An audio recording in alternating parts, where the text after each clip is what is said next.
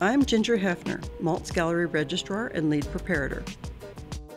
The tools you'll need for this job are a tape measure, a level, a pencil, a pad of paper, a calculator if you're not math-minded, and a hammer or a drill.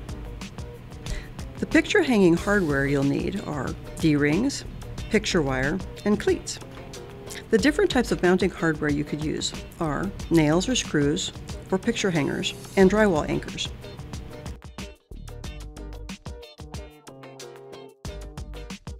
Start by measuring the height of the work. Now measure the distance between the top of the frame and the top of the picture wire. Pull the wire up toward the top using 2 fingers, like this. When doing this, also note the distance between your fingers. Now, when you want to hang a work in a gallery or hallway, you'll want to hang it at a standard hanging height between 54 and 58 inches to a vertical center of the work. For this demonstration, we're using 58 inches to center. To find the height at which you'll attach the mounting hardware to the wall, measure up from the floor and mark the standard hanging height. Now divide the height of the work by 2 and add this to the standard hanging height. This is where you'll make a mark to indicate where the top of the work should be, in this case 65 inches. Then subtract the distance from the top of the work to the top of the picture wire that we measured earlier, which gives us a height of 62.5 inches. This is where we'll attach the mounting hardware to the wall. Then measure out from the center of where you'd like the work to hang and mark 2 mounting points, which is the distance between the center of the points on the picture wire, and attach the appropriate hardware.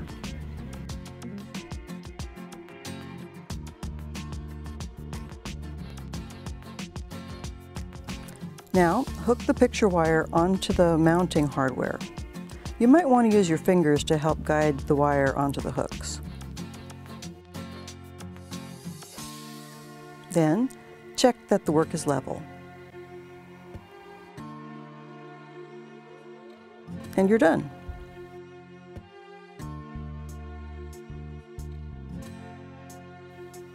Begin by measuring the height of the work. Then, slide the cleat into the groove in the frame.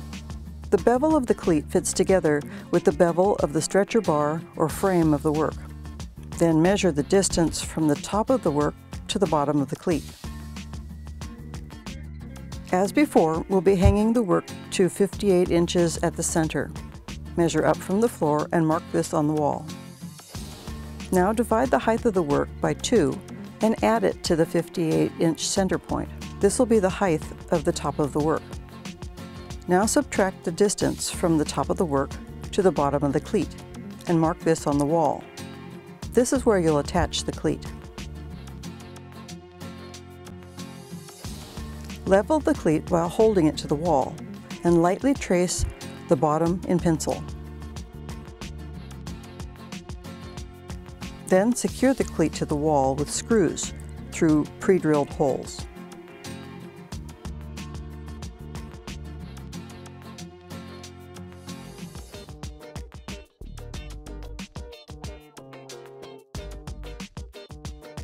Check to make sure the work is level and you're done.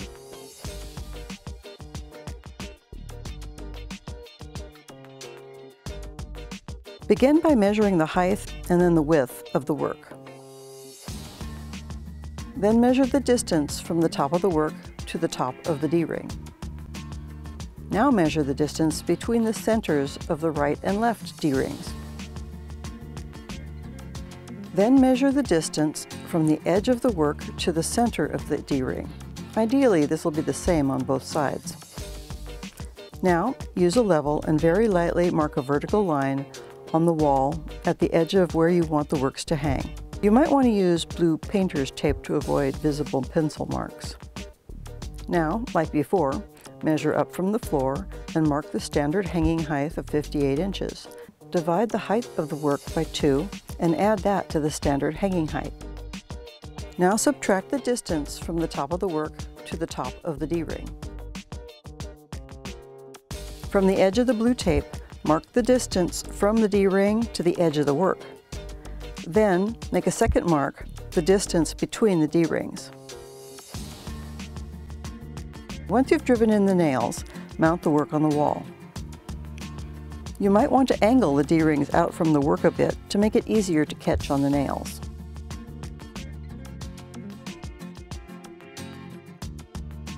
At this point, check to make sure the work is level and you're done.